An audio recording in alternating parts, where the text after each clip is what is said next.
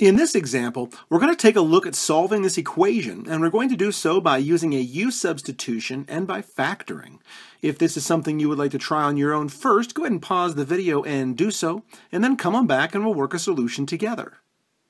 Alright, so using a u-substitution, we can go ahead and take this down a couple of powers. Instead of having x to the fourth and x squared, let's make this more like a quadratic. And so we can accommodate this by saying u equals x squared.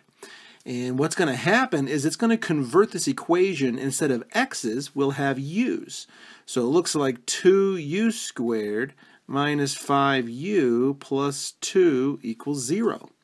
All right, so how did we just do that? Well, if we said u equals x squared, well, that's pretty obvious because this x squared right here becomes a u.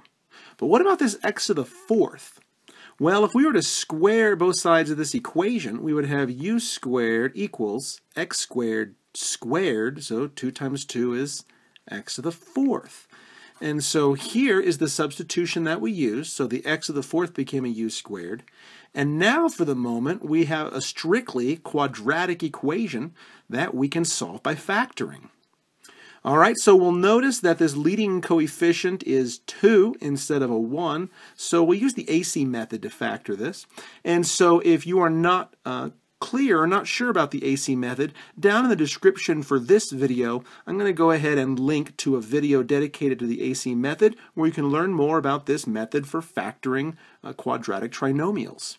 All right, for now though, we're going to take the 2 and multiply it by the 2 and make 4. So factors of 4 are 1 times 4 and 2 times 2. But of course they need to add to make a negative 5. And so we'll be using a negative 1 and a negative 4 because they multiply to make a positive 4 and add to make this negative 5. So we will split this middle term, this linear term, up into two like terms. So I'll have 2u squared first. And these two like terms will contain the negative 1 and the negative 4 as coefficients. So we'll say negative 1u minus 4u plus 2 equals 0. And at this point now, we can just do factor by grouping. So the greatest common factor here of this first pair looks like just u. So I'll have 2u minus 1. And then it looks like we'll have a negative 2 here, and we'll have a 2u minus 1. And our leftovers here are the same, which is very nice. So let's factor those out. So I have that 2u minus 1, and then a u minus 2 equals 0.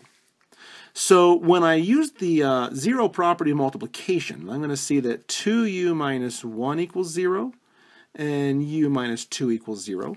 So my values for u are positive 1/2 and positive 2. All right, but these are values of u, not of x. So I'm going to go ahead and go back substitute here. So I know my u was x squared.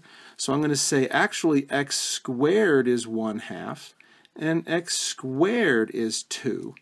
And now I can simply use the square root property for both sides. But of course when I do that, I'll need a plus or minus on these, sides without the perfect x squared. And so I'll have x equals plus or minus the square root of 1/2, which really is the square root of 1 over the square root of 2. Which, let's fix this up a little bit, is going to be plus or minus 1 over the square root of 2. We'll take time to rationalize this denominator by multiplying by the square root of 2 over the square root of 2. And quickly we'll see x equals plus or minus the square root of 2 over 2 for one of our solutions. And it looks like the other one is just going to be a lot nicer. It's just plus or minus the square root of 2. And so we'll go ahead and put them all together right here. So we have 4 solutions for this quartic equation that we started with here. So right up here, we used a nice u-substitution, and we went ahead and solved it by factoring, and we factored using the AC method.